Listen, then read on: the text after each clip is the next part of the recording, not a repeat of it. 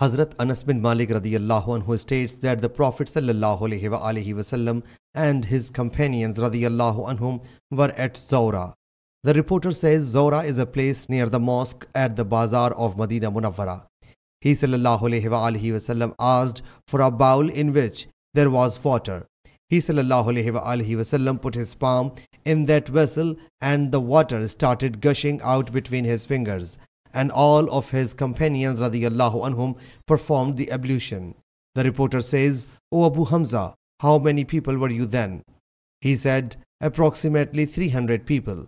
Sahih Muslim Hadees number 5902.